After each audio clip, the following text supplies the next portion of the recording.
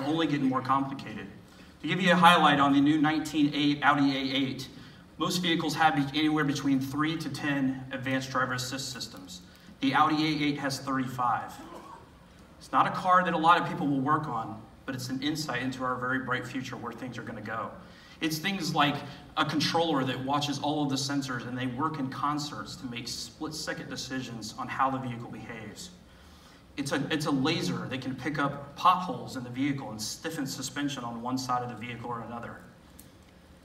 It's things like suspension, an active air suspension, and a rear wheel steering that is electric. So we won't just change control arms anymore. We won't just send it down to the alignment shop and cross our fingers. Our lives will change, our shops will change.